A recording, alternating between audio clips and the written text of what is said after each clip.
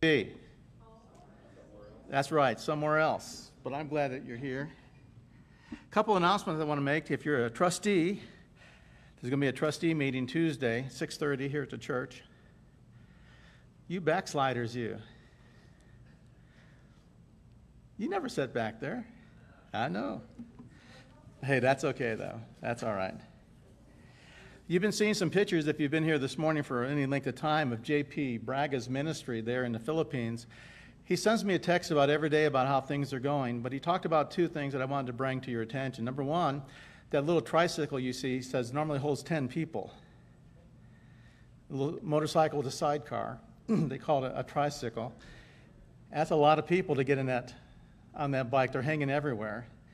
And so it's not quite like what we have at home, is it? A little bit different. He also said, he always tells me, people get saved pretty frequently in his ministry. They had 10 people saved this morning, which was about, they're 13 hours ahead of us, so it's already happened there. So that's exciting to see that too. He asked us to pray for his finances because he hasn't been home in a while. Several churches don't support unless they see him come home pretty frequently. But you know, his church is just several poles in the ground with some metal sheets on top, and that's his church. And you can see the photos there. And if you'd like to get his pictures to you on Messenger, just let me know, and we'll make sure that he gets your address, and you can do that. But I would just ask you to pray for JP. He's a young fellow doing a great job for the Lord with not a whole lot to do it with. His one son needs some dental work, and he sent some pictures of his son having some dental work. And you don't always think about having dental work in the Philippines, but I guess they're not a whole lot of different than we are in different areas. So anyway, be praying for JP and his group, and also for his finances. And just the Lord would continue to bless his ministry. I know they're building a church. They like to get it in. We've sent some money down there about several months ago to help with the electricity, to help get that into the church. And so God's good. Amen? Also, not just a trustee meeting on Tuesday, but tonight at 5 o'clock there's going to be a missions committee meeting. And so if you're on the missions committee, come on out for that. 5 o'clock, I think, is when we have that scheduled. And so make sure that you're there for that. And I can't think of anything else I'd like to talk about. I get to talk later on all the time. Isn't that wonderful? What a blessing I have. You guys have to sit there and listen. Oh, hallelujah. God's good. Amen? God's good. Amen? Did I say God was good? Amen. That's right. Let's pray together. Father, we thank you so much for all that you've given to us. We thank you for the opportunity today to be here. We thank you for the joy and the pleasure it is for us to worship you and to just acknowledge what you've done in our lives, how important you are to us, the hope that we have each day, the joy that we feel each day, the happiness that we have, all because of your Son coming into the world and dying in our place upon that cross. And through that sacrifice and through our faith and repentance, we can have eternal life with you. We can begin to know you for the first time in our lives. And God, we just thank you so much that you loved us that much, that you would send your Son into the world to die for us. How can we ever understand the depths of that love? And so, Lord, we just praise you today. We ask you to fill our hearts with worship this morning, fill our hearts with joy. Help us to come into your presence with thanksgiving. Lord, we just love you today, and we thank you for all the blessings that you've given to us. We thank you for our families. We thank you for our church building. We thank you for our church people. We thank you for these that are watching at home who can't come yet. And so, Lord, we just thank you for your goodness because it's good. And we pray, Father God, that this COVID-19 virus might soon dissipate and go away. We pray, Father God, that our church might come back to just normal, whatever that is now. But, Lord, we just pray that maybe through this that you've shown us some things that we need to be concerned about, how life couldn't be shorter than we imagine it to be. And we just thank you, God, just for your presence in our life each day. So, Lord, have your way in our lives this morning. Fill us with your goodness. Fill us with your spirit. Let us soar with the eagles as we remember who you are. And let us give you praise in Jesus' name. Amen. Guys, you ready?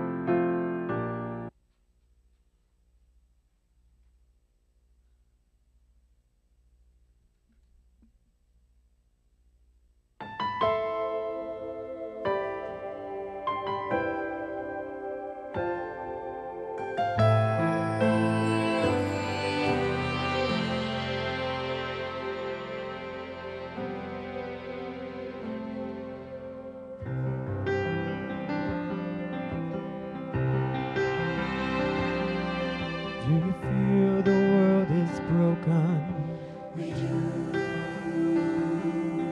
Do you feel the shadows deepen? We do.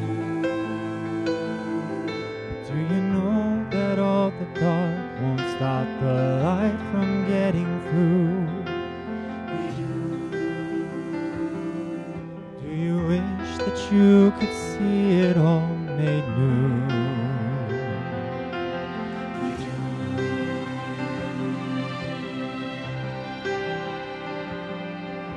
Is all creation groaning? Is a new creation coming? Is the glory of the Lord to be the light within our midst? Is it good that we remind ourselves of this?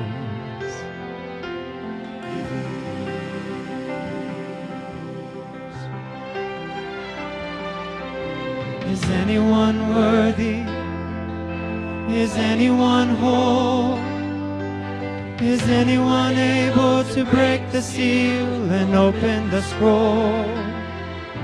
The Lion of Judah, who conquered the grave. He is David's root and the Lamb who died to ransom the slave. Is he worthy? Is he worthy of a blessing and honor and glory? Is he worthy of this?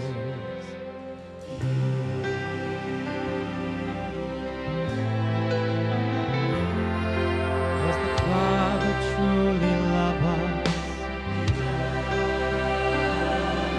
Does the Spirit move among us? Is Jesus our Messiah? Hold forever those he loves. Does our God intend to dwell again with us?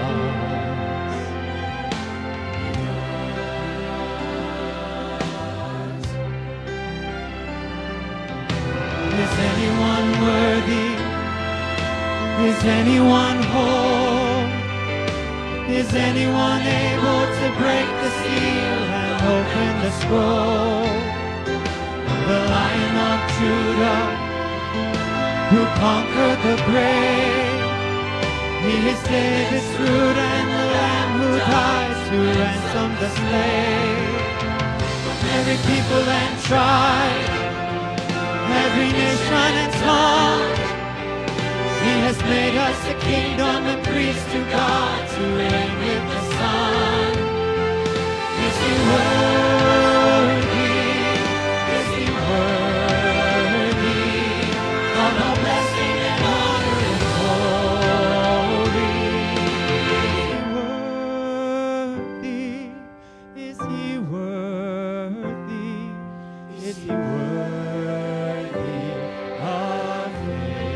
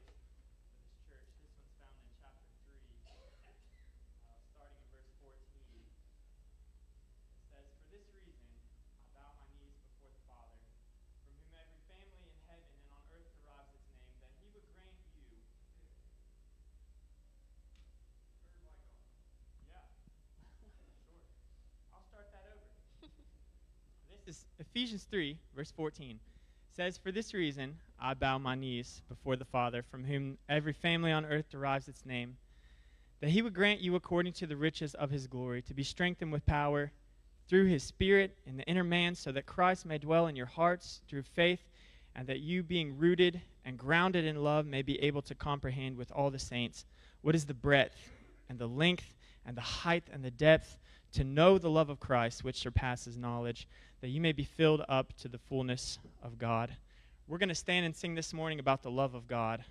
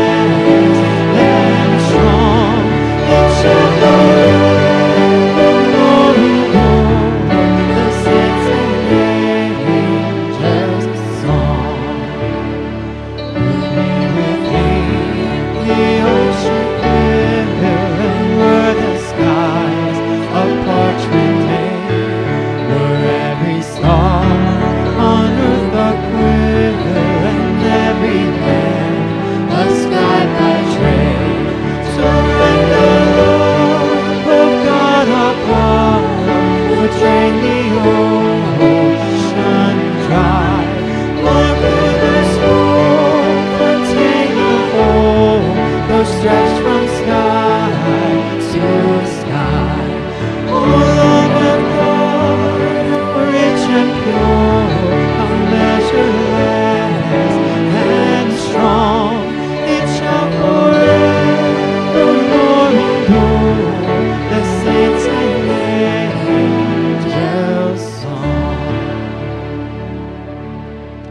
God's love is amazing. Thank you for your singing. You may be seated.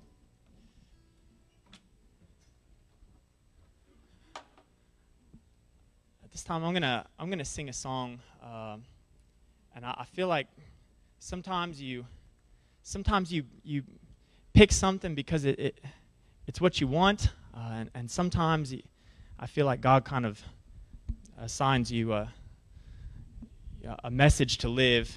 And I don't know about everybody here, but this has not been a particularly great year for us. And I think what God is wanting me to know right now, what God is wanting me to say back to Him, is that He is in control, that He is good, that He loves me, that He's working in me through my circumstances, certainly through trials. That He is sovereign. This song is called "He's Sovereign Over Us."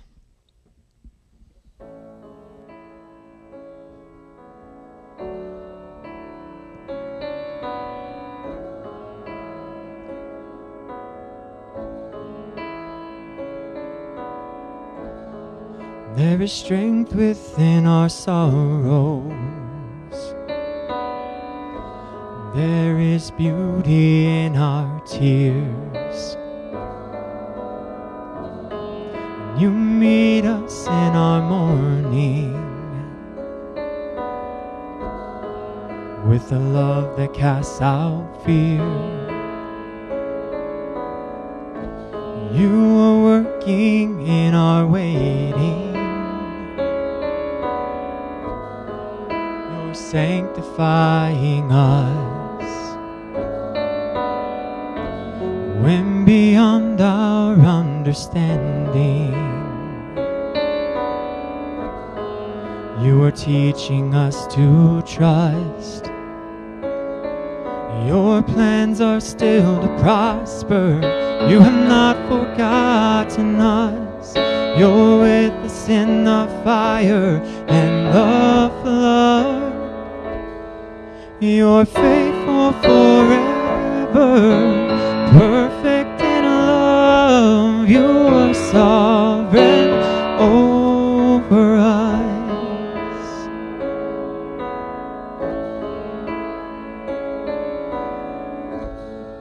You are wisdom unimagined. Who can understand your ways? Reigning high above the heavens, reaching down in endless grace. You're the lifter of the lowly,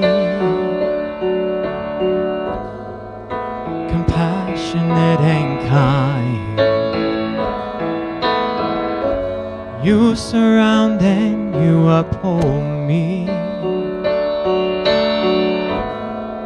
Your promises are my delight. Your plans are still to prosper.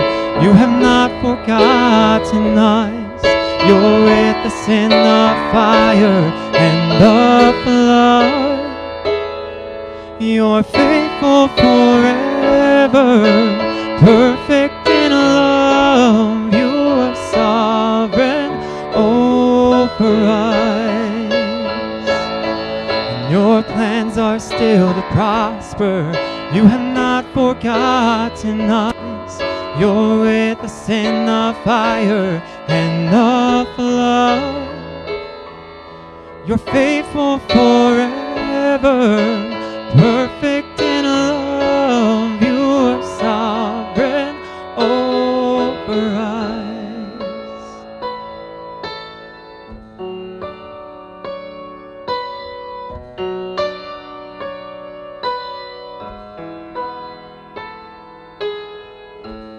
Even what the enemy means for evil, you turn it for our good. You turn it for our good and for your glory. Even in the valley you are faithful. You are working for our good. You are working for our good and for your glory. Even what the enemy means for evil, you turn it for our good. You turn it for our good and for your glory. Even in the valley you are faithful. You are working for our good. You are working for our good and for your glory. Your plans are still to prosper. You have not forgotten us. You're with us in the fire and the flood. And you're faithful forever, perfect in love. You are sovereign over us. And you're faithful forever, perfect in love. You are sovereign over us.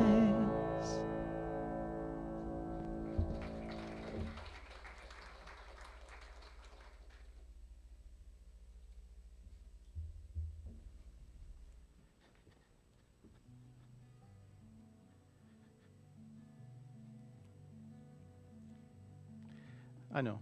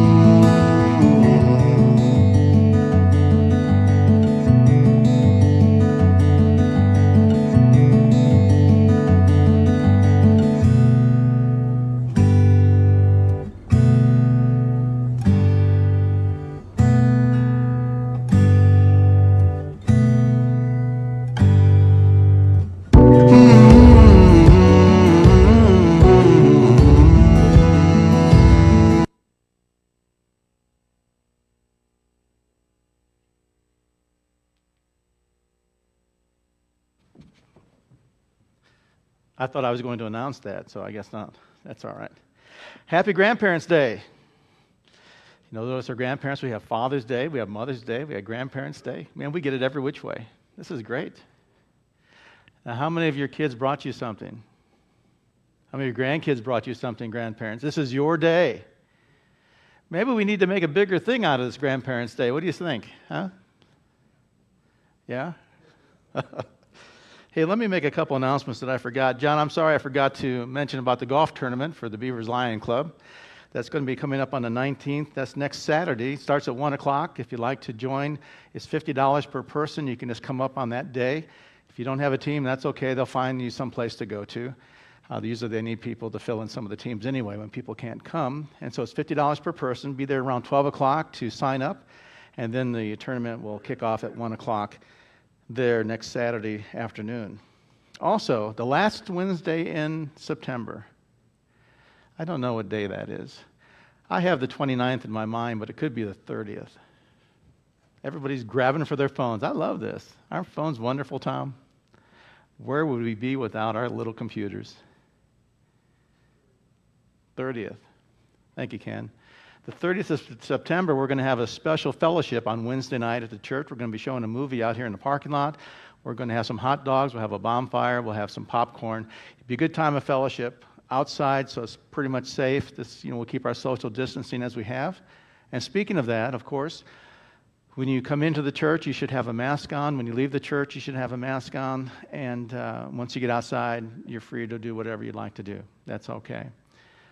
We just don't want fellowshipping inside the church for obvious reasons. And so I would just ask you to be as careful as you can. We try to be. There's hand cleaners at all the doors. I just brought, my neighbor gave me a big can of hand cleaners, said bring it to the church, let him use it. I don't know if he thinks we're dirty. No, but he just he said they'd never use that in a million years, and so be praying that it'll get gone before a million years is over. But it's out there on the visitor center, so if anybody would like to use that, you're welcome to. Is God good? You know, I look forward to when we get normal. It's been so long. You guys from ABC? Hey, I could tell. Not that that's a bad thing, by the way. You just look like ABC kids. Stephen, do they look like ABC kids? Yeah. There's some ABC people here too, guys, so don't worry about it. We're part of who you were, or no, we were who you are. That works better. All right. Open your Bibles as we get started to the book of Matthew, Matthew chapter 5.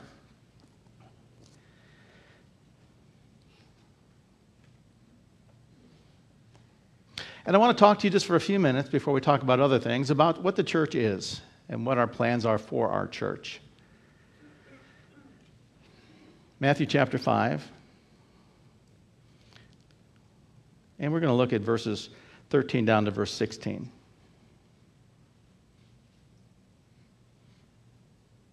Are you guys still married? Don't know? See, I did their wedding counseling months ahead of time. And then we had months before their wedding, and I was always asking them, are you still getting married? And so now that they are married, I guess I should ask them, are you still married? And she's questioning it. I don't know. You guys need counseling again? No, no, that's great. Anyway, Matthew chapter 5. Are you all there? Let's read it together. Let's read it out loud together. Can we do that? Let's do that. Verse 13, you are the salt of the earth, but if the salt loses its flavor, how shall it be seasoned?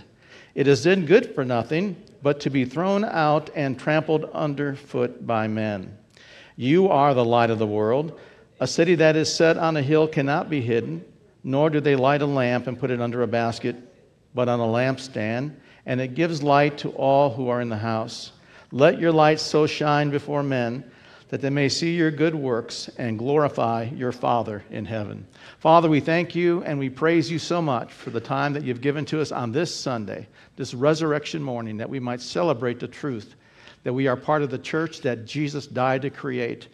Help us, O God, to do his will, to do his bidding, that we might glorify him in all that we do, all that we say, that he might receive the preeminence of our life. In Christ's name we pray. Amen. When we think about the church and what the church is, we have a couple of things to think about. Number one, the church is a building. Most of us think of a church being a building, but a church is much more than a building. A building is just a building. It's just a shell that actually houses the church. And you know this as well as I do, that the church is the people. You are the church where you're sitting at. You are a block that makes up this local body of believers here at Daniel's Missionary Baptist Church.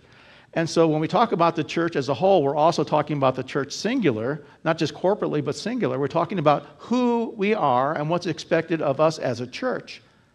And that speaks of our individuality, what's expected of us as individual people. There's two things these verses teach us, I think, that we need to take note of today, and that is what it is that God expects from us. And there's two important ministries here that I think God is impressing upon our hearts. Number one is preservation. We are the salt of the earth. That's there for a purpose. And so we have preservation. But we also have Jesus saying that we are the light of the world. You are the light of the world. It's interesting that when Jesus was in the world, he said, I am the light of the world. But Jesus isn't in the world, is he, right now? Has anybody seen him today? Well, that's good. We'd worry about you otherwise. Really, we would. That's the truth. But if you think about it, since Jesus is not in the world, he says it very plainly here, who is the light of the world? Me. Let's just make it more personal. Let's make it more intimate. We're not talking about the church as a whole. The church, of course, is the light of the world, right? We see that in 2 Thessalonians 2, when it talks about the restrainer. Speaking of the church, when the restrainer is taken out of the way, the church and the Holy Spirit, because the Holy Spirit lives within the church. When the Holy Spirit is taken out of the way, the church goes with it in the rapture, then the evil can come upon the world. The Antichrist will come. And so we are called to be preservers of righteousness.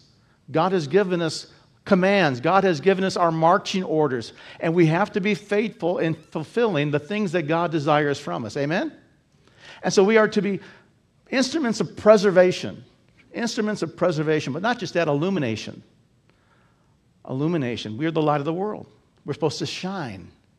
Shine bright in the darkness of the world that surrounds us. People talk about a dead the world is dying. The world is dead. It's dead in its trespasses and sin. Now, we have the opportunity through the gospel of Jesus Christ to be able to go out into the world and preach the gospel that when people hear it, acknowledge it, and yield to it, it brings into their life something that's marvelous. It brings to their life resurrection power. It brings the dead back to life. That's what the gospel does. We have been entrusted with that gospel. The good news of Jesus Christ, that God became man, came to this world, lived a perfect life, became the perfect sacrifice, and died in our place upon that cross, and took upon himself our sins and suffered our hell to set us free from judgment, to set us free from damnation, to set us free. That's what he did. And we sit here today as part of his church. We're free. Free to make our choices, free to live the lives that he would have us to live, letting him live within us and through us, bringing honor and glory to his Father. Preservation and illumination, I think, are two very, very important ministries of any church. But may I suggest to you, it has to be the ministry of our church. Why? Because the Bible says so. You are the salt. You are the light of the world. Those aren't just suggestions. He's telling you what you are. And so the question is, are you an instrument of preservation? Are you helping people go from death unto life? And number two, do you shine bright for the world to see? You know, many times you can work in a place of business for years and years and years, and people never know that you're a Christian. Has that ever happened to you? A lot of times you don't want to tell people you're a Christian because it doesn't flow very well when people find out who you are. But then again, that's what we are. It's a choice that we made. There again, the idea of choice. I made a choice to follow Jesus no matter what comes. Life, death, health, unhealth, whatever it is. I've decided to follow Jesus. There's no turning back in my life. There's no turning back in any child of God's life. And so he says that you are the salt of the earth. So let's look at this idea of preservation just for a minute. What does it mean to be the salt of the earth? Well, if you go back to what Jesus is speaking here, he's talking to his disciples. He's talking to all these people that have gathered on the hillside to listen to his sermon. And he says that you're the salt of the earth. They understood exactly what he was talking about, especially these fishermen would have understood because these were commercial fishermen. You know, they would go on the Sea of Galilee. They would fish all night. They would come in with their catch. And what did they do? They eat it themselves? No, they would take the fish. They would go ahead and take salt and rub it onto the fish and rub it all over the fish and pack the fish in the salt so they could take it from the Sea of Galilee to Capernaum where they could be sold. That's how they made their livelihood. But if they didn't use the salt with the heat of the day in that region, when the fish got to Capernaum, they wouldn't be very good. Decay would have set in. And so salt was rubbed in to the fish to keep them preserved till they got to market. That's what fish did. That's what salt did. Salt was important. Salt was important. But the salt that they had, it wasn't like the salt that we have. You know, when you go to the kitchen and you get your salt shaker, you pour out sodium chloride. It's pretty much pure. But their salt wasn't like ours. Their salt was made up of different minerals, different other things, much including the salt. And when a good rain would happen, you know, where they had their salt piled, the rain would come and wash out the sodium chloride out of the pile of minerals and things that they had, and it would be absolutely no good for preserving anything. And how would they know if it wasn't any good? Well, they would take some in their hand and they would taste it. You know, you've tasted salt. How many of you put salt on your food? Or I should say, how many of you would like to put salt on your food? That's a different story, isn't it? And so you would taste it and it would taste salty, right? And then, you know, it's good.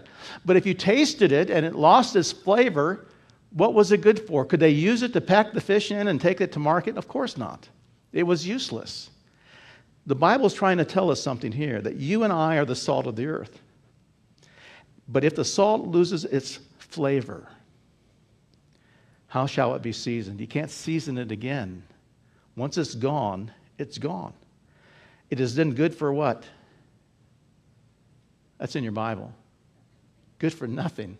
It's good for nothing but to be thrown down and trampled under the foot of men. Now, God has entrusted you and I with the gospel. Amen? The marvelous words that bring life to the dead. Think of the power that we possess. Think about the authority that we have. Think about the responsibility that we have because we stand in Christ's stead. He's not here, but we are because we're the light of the world, which we'll talk about in a minute. And so we're here to show people Jesus. And so we don't want them to take the church. We don't want them to take the gospel and throw it out as an unclean thing just to be trampled on, because it's important, because it brings life to the dead.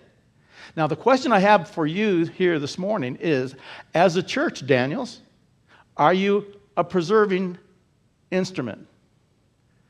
Do people see Christ in you? Do you share the gospel? Or has it lost its flavor for you? You know what I mean? There was a time when you were saved and you were excited about the Bible. You couldn't get enough of the stories. You couldn't get enough of the different books to tell you about all the different things that the Bible talked about. Are you that way today? Have you lost a little step in your dance for the Lord? Does he mean as much now as he did 20 years ago, 30 years ago? Or are we just sitting in our seats waiting for Jesus to come? Sometimes we have to be careful of that, don't we? Because we all get there sometimes.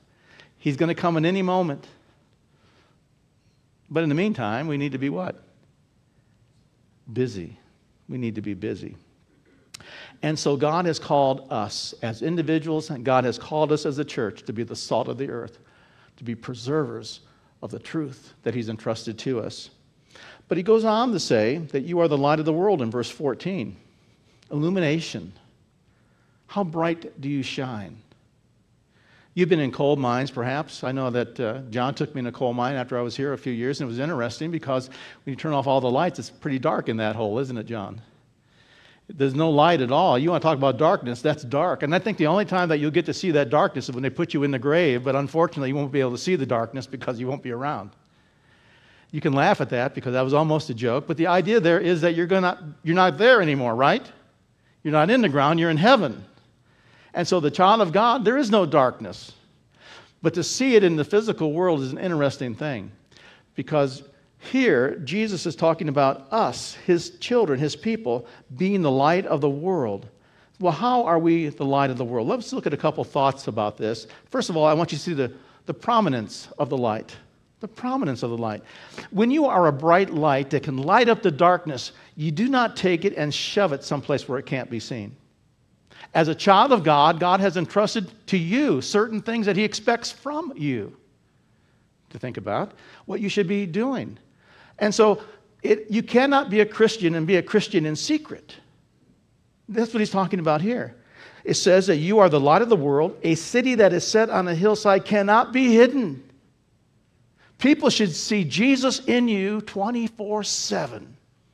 When you walk into your place of business, they know who you are, because you radiated through the Holy Spirit that controls your life. And not just that, you radiated through the words that you speak. You don't walk in fear, you walk in boldness of the Spirit of God that controls you, that lives within you. And so it says very plainly here, a city that is set on a hill cannot be hidden. You can't hide. As a child of God, there is no secretness to who we are. We're to announce it boldly from the mountaintops, who we are, who we represent, and what we've been called to do. And so we have the prominence of the light. You don't stick it says in verse 15, you don't put it under a basket so it does nothing. But you put it on a lampstand. You put it on a lampstand so it has a prominence to light the darkness. And that's been entrusted to you and me. You know, we live here at Daniels. We live in Beaver, where we happen to live at, up and down this little road here. And there's a lot of lost people, would you say, in our area? You know, walk into Kroger's and you wonder how many of those people are really saved. You wonder how many of those Christians who are in Kroger's are really living what I'm talking about today. Because what I'm talking about today isn't anything special. It's the normalcy of who we are as children of God. This is expected of us. That's what Jesus is saying. And so put your light on top of everything where people can see it. That's the prominence of the light that we've been called to be. And the purpose is found there in verse 15, the last part. It gives light to all who are in the house. Isn't that cool? You, as the light of the world, are to set your light so people can see it, so you can give light. You know, back in Bible times, they would have little oil lamps, or they would have candles, and you would stand there with an oil lamp, or you stand there with a candle, and it would just kind of shine right around you. The higher you lifted up, the more light that it gave to that room that you were in. Let me give you another thought. That's great to hold it up, but you know, when you walk with that light, you can cover much more space and bring much more light to the darkness. And that's just one individual doing that. Imagine now if a whole church did that. Wouldn't that be exciting to see that happen? And so we have the purpose of the church is to give light to the darkness. But you have to be careful. You have to be careful. Look at verse 15 again. And we see the perversion of the light. Nor do they light a lamp and put it under a basket. You know, sometimes I think that's where we are as Christian people. We come to church on Sunday and we celebrate Jesus, and we think about him during the week, especially if somebody's sick or something like that. But do you worship him every day? Not just to think about him, but to worship him and praise him for all that he's given to you, the greatness that he is, the life that he's imparted to you, the sacrifice that he's made for you and for me. You know, don't hide the truth, live the truth.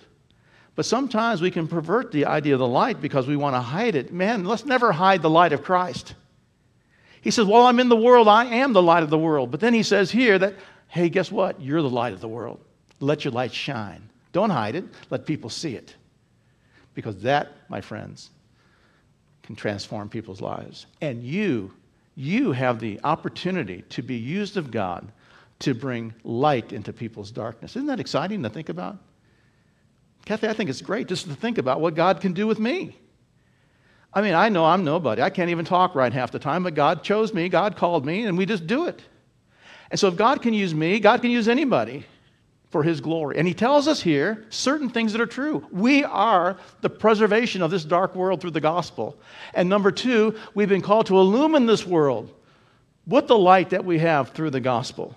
And so we have the prominence of the light, the purpose of the light, the perversion of the light, and there's one more, and that's the praise. The praise. Look at verse 16. Let your light so shine before men. Is your light shining? How bright is it shining? Is it on a lampstand, or have you put it under a bushel basket? Do people see it? Do people see Christ in you? A couple things I want you to see here. It said, let your light so shine before men. Why? Why should I do that? It tells us that they may see your good works. Of course, good works don't save you. Ephesians 2, 8, 9, and 10 tells us that. For by grace are you saved through faith, not of yourselves, it's a gift of God, not of works, lest any man should boast. We're not saved by works. Then it says, for we are his workmanship created in Christ Jesus unto good works. So it depends on which side of salvation you talk about works. On the front side, works don't help you. But on the back side, they should be there. If you have true faith in Christ, you have works that go with the true faith that God has given to us. James said faith without works is what? Dead faith. No good at all. And so think about the idea here that because we are the light of the world, we are to work. Because the world's in darkness, and God has entrusted us with his light. And I don't know about you, but here in America, things aren't too bright. I mean, we're seeing things that we've never seen before. Sin running rampant. Abortion up until the day of the child being born is unfathomable to my mind. Murders and rapes and robberies are all on an increase. We are living in a godless, lawless society. And God has placed you here for a purpose and placed you here for a reason. Use the works that he's given and entrusted to you, the works of the gospel to preserve, and the light to bring people out of darkness into that light. And so it's works. And there should be works in all of our lives as God's people. Amen, Joe? Works not for salvation, but works that come after salvation because of who we are. And so there should be praise in our lips for the works that he's given to us. And it says, and glorify your Father in heaven. And so I love what it says. Let your light so shine before men, one, that they may see your good works, praise God, they see Jesus in me, and glorify your Father in heaven. That's what it's all about, isn't it? We need to see our Father in heaven. When we see our Father in heaven, you will be the salt of the earth, and you will be that illumination I've been talking about, because when you have a glimpse of God, it transforms you. But sometimes as God's people, we have a tendency to sit back and just to enjoy what we have and who we are, instead of the works that he's entrusted us with. My life is short. Some of yours will be longer. You know, I'm 62. Some of you are a lot younger than me. What a blessing that is. You know, I always thought about my son. He got saved when he was 5 years old, and now he's in the ministry himself. And I looked at all the years that I wasted because nobody really ever took me aside and talked to me about Jesus. talk to me about what I needed to do and why I needed to do it. I look at all the wasted years I could have had, things I could have learned that are gone from my opportunities now. And so we can't get those back, can we? What's done is done. But we can live from the present. Amen? And so, two things I want you to remember as we continue our thinking here this morning. And that is, number one, you have been called, and the church has been called, to preservation. We are to take the gospel and rub it in to this dead world, to preserve it, to give it hope, to give it life. And you've been called to illumine this darkness with the light that God has entrusted to you. Illumination and preservation are words that should think on your mind all day today. Are you who God has called you to be? Now, having said all that, I promise you today that we're going to be looking at some areas in our church that we need to focus on with these two aspects. And for the last couple of years, and the deacons and trustees can tell you, anybody who's taken any time to sit down and talk with me to see my thinking and how I'm going with different things would understand that I have a heart for lost people. I want to see people saved. I don't know if you noticed, but many of my sermons are geared to the idea that we ought to be going out doing what? Evangelizing, telling people about Jesus, being the light of the world, being the preservation power that God has entrusted us with. Because of who we are. And so it doesn't escape my thinking to realize that this is who we are. This is what God has called us to be. And God has called me to be the guidance counselor of the church in a way, to lead them in the right direction, to be the shepherd of the sheep. Sheep make sheep, not the shepherd. I'm not saying that the pastor doesn't have the opportunity to go out and witness, because he sure does, and he sure should. That's what we do as Christians, amen? Because technically we're all sheep. But God has given each of us different gifts to use for His glory. And so we have now the idea of what would God call Daniel's missionary Baptists to do? And this is what I want you to think about. For the last couple of years, I've noticed that we need young people. And so I think what we need to do as a church is to take our focus altogether, in a sense, altogether off broad missions and focus them on home. And the idea that we need to focus our attention on young people, young ministries, because that's the future of the church. Would not you agree with that? Children's ministry needs to be a priority of our church. And it really isn't. It hasn't been. Our Sunday schools aren't very well attended by even members of the church with their kids. We need to increase that and change that. So we need to focus on our young people. Well, that's easier said than done. You know, there for a while, Kevin, we had Awana. But the problem with Awana was our culture has changed so much. It wasn't that we weren't doing the things that we needed to do, but the culture has changed. And one of the ways that it was changing, the people who were working with Awana were upset because the kids weren't learning their verses. They weren't participating hardly, and they just show up. And that would be it. They weren't interested that much in the things of God. So we need to kind of change that and work that and see what we can come up with it. Maybe we can change it, maybe we can't change it, but we can do one thing and we can focus on that one thing, and that's to try to change it. Nothing ventured. Let me tell you what the rest of it is. Nothing gained. There you go. And so my heart's desire is to see our young people's program begin to blossom. And to do that, it's going to take all of us older people to make that take place. You and I need to pray about that. You and I need to go out and shake the bushes for kids.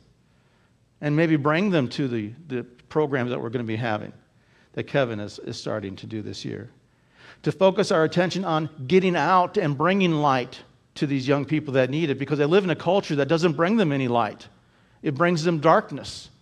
And that's why the suicide rate for young people is so high today, because they grow up in a world that has no hope whatsoever. Why am I here? They don't know, but we can tell them because we know the answer to that truth. So how are we going to do this? Well, to realize that the church only has limited resources to work from. Is that not true? I mean, that's just how it is. I think what we need to do is to bring on a youth pastor here at the church. That was talked recently. I've talked about it a couple years ago. It was brought up at a trustee meeting a while back, and the deacons have talked about it. And even the missions committee, we've talked about it. How do we do that? Well, what we've decided to do is to re-examine the resources that we have here at the church and to see how we can bring a youth pastor on staff without really affecting the resources that we have, the budget of the church. So we have to re-examine the budget of the church. And to focus our attention, yes, we're still going to have foreign missionaries. That won't change at all. But we are going to still focus our attention on local. Beloved, we have to get young people into our church. It has to be done. Or there's not going to be a church in 15, 20, 25 years. That's not just us. That's everywhere. It's just how it is. The cycles churches go through. They're born, they grow, just like people do. You know, you hit middle age and you get older, and then you just kind of sit back and wait till the next generation to come in. But if they don't come in, that cycle stops. And so we need to make sure that cycle continues to go. So what we're going to do is to move our youth ministries, that's the teens and also the Kick It ministry, to Sunday night. And what I'm asking the older people to do is to get involved in the Kick It program and to get involved with the teen program, to do things for them, to help them do things. And of course, if you can't do that on Sunday night, we're going to have opportunities here to be praying for what? Praying for our ministry that we have with Kick It and also with our teens. And also on Wednesday night, there's going to be a group of our people led by our deacons going out and shaking the doors in our community, going up and down the doors, telling people about Kick It, telling people about our teens, telling people about our church, something that really hasn't been done, at least in the time that I've been here, and probably many years after that or before that. Yeah. And that takes a decision from you all. You know, they say that the definition of insanity is doing the same thing over and over and over again. I got this from Joe. And expecting, see, I'm throwing him under the bus now, and expecting different results. It just doesn't happen. We have to become and do what God has commanded us to do. He has given us the resources that we need to do. We may have to redirect some of those, but we have everything in our church to be able to do these things that I'm talking to you about. But Tim, you're talking about not having a Sunday night service. Doesn't that make us liberal? Doesn't that make that unspiritual? No, it doesn't, because we're all going to be involved in the ministries. You know, I like to see Wednesday night become an every night VBS. When VBS comes around, there is excitement in the church. Some of the older folks have spent months and months preparing all the scenery that goes with VBS. We can still do that over there. We can have monthly themes. We're only limited by our own imaginations. But you have to say, I want to be involved for Christ's sake until he comes to take me from this world to be with him. And when that happens, I want him to say, well done, Tim. You did a great job with what I gave you. You know, that's what we need to hear. And so we're going to make those changes. And I think it's important for us to do that. But to make that happen, to make all this happen, it's going to take prayer. I don't know about you, and I don't want to be negative, but we have to become a church of prayer. We have to. Wednesday night, we have Wednesday night service still when this takes place. Right, Kevin? And we're going to have Sunday morning and Sunday night service Sunday morning anyway. Sunday night we'll have prayer here. But you need to understand that prayer is important. Prayer is the heartbeat of the church, isn't it, Ken? It's what we are. You can take the temperature of the church spiritually by how many people show up for prayer meeting, how many people are really praying for the church. Some people can't. And people who can, who don't, it's just not important to them. Oh, beloved, I pray that you can make it important to yourself. So understand the power that you possess to beseech the Lord to give us fruit for our labor. Wouldn't that be marvelous to see young people coming? Remember how it used to be? They used to have 150 kids here sometimes. Things have changed. Culture has changed. Lots of people have different programs now, unlike what it used to be. But we've quit. Let's pick the ball back up and run with it, because Jesus hasn't come yet. Amen? So what's what we're going to be doing? We're going to be changing our thinking a little bit, focusing on home missions, but also having foreign missions as well. See, foreign missions, we just send our money to people and we expect them to do what they do. Start a church, bring people to Christ in some other country that we can't get to. But what has happened, we have fallen down a little bit in taking the message that God has entrusted to us to be home missionaries and take that message to the world. And if we can do that, if God can turn the world upside down with just a few men, could he not turn this area upside down for Christ if we were just willing to give ourselves to him? totally and completely for His will to be done in our life. But the question is, can we do that? Because so many people's thinking, Tim, you're asking a lot. And sometimes they won't say it, but you're asking too much. You're asking too much. It's your priorities, isn't it? If your priority is Jesus, you can never be disappointed. Serving Him, glorifying Him, worshiping Him, watching young people come to Christ, watching them grow, watching them become Sunday school teachers and Bible teachers and pastors and pastors' wives. I mean, wonderful things. We are part of that. Doesn't that excite you? That's what we have to do. So we're going to work out this idea of creating a youth pastor's position. We'll pay him what we can. We might use the house next door to be able to give him a place to stay. We'll have to fix it up. But we can do that now. It can be done. So pray about the youth pastor position that we're going to develop here at the church. Pray for Sunday night when Kevin leads the Kick It program. Or I guess we can call it the Kick Ministry, Kids in Christ's Kingdom. They don't use balls, right, anymore, technically? Not yet. And so Kevin needs some help, for sure. And he's putting a program together. In the next week or so, he'll be able to tell you all the things that he needs to make this go. But don't wait for him to ask you. You ask him, what can I do? How can I get involved? What do you need from me? What do you need from me? How can I help? Same with the teens. Same with the teens. What can we do to make the program better? What can we do to make it exciting? How can we get more teens here? What do we need to do? Got an idea? I'm sure Scott and Stephen will listen to it, prop it up and see if it flies. You're only limited by your own imaginations. So technically, we're not limited at all. So, Sunday night, Tim, you're not having a service. You're not speaking. I can have Bible studies anytime. We'll have some Bible studies as we talk about here in the future too, so that won't be lacking. But beloved, we need to become people of prayer. I can't enforce that enough. I have been in churches all my life, and we've seen this. We have programs with no purpose. Our programs have to have a purpose, and our purpose is to glorify God. Our purpose is to see people saved because God has given us the ministry of illumination. He's given us the ministry of preservation. I don't want to see any kid go to hell, do you?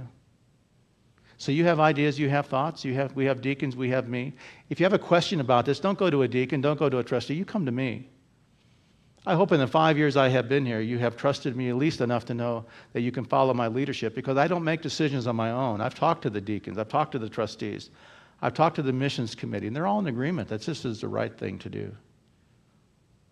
That's a good thing, to check out the leadership of the church. God has put them there for a purpose. So I don't agree with it. Well, it's okay. You just have to come along with us.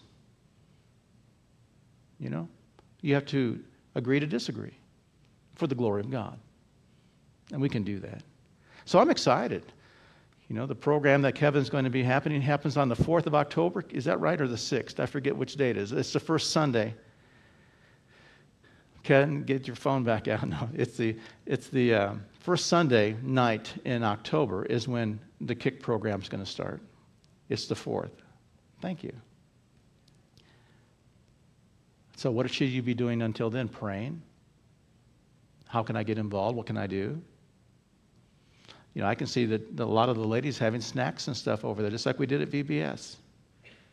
We can have some of the guys making things up so the kids can make, you know, little stools and stuff. We can teach them certain things. Make life exciting for them. It's the excitement that brings them back. And we need a game, somebody to lead in games. Be involved in that. There's so much to do if we can all do it together. And then stand back and watch what the Holy Spirit can do to a church and to a people that have given their hearts to Him. Not partially, but totally. Sometimes, I'll close with this thought, sometimes churches like ours started out small, began to grow, started off down the road here, started over here. Now they created a little church building, and that church building wasn't big enough. They went over here and they built the Family Life Center, and the church was having in there, and they had a desire to build a big church. And here we sit today in a big church, beautiful church, wonderful place. And sometimes we have a tendency just to sit back and say, look what we've done. And I'm reminded of the parable that Jesus said, you know, I've had a wonderful crop this year. I need to build bigger barns and store up everything in it. And Jesus says, thou fool, tonight thy life is required of thee.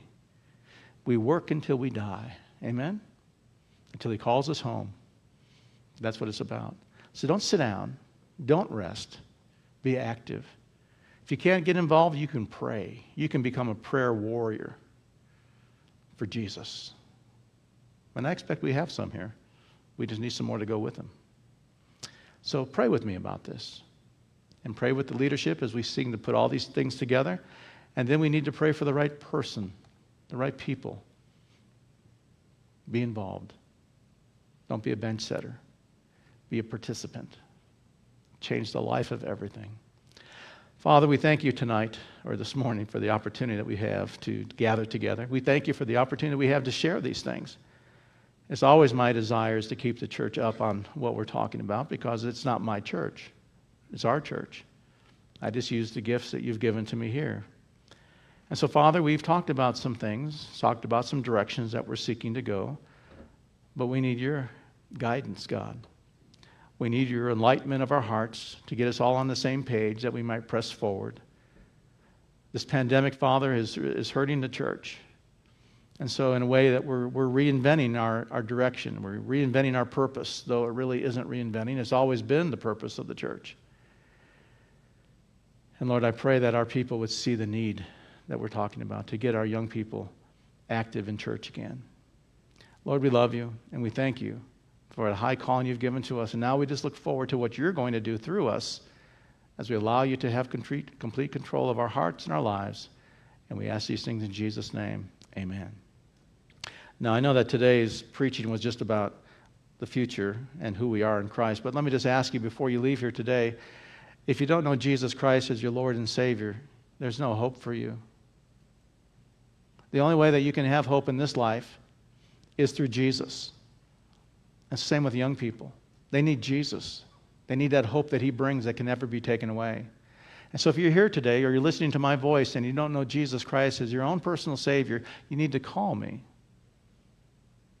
Or you need to talk with me before you leave here today.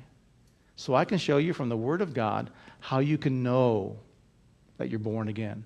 How you can have victory over the fear of death because you have eternal life. Don't leave here a fool.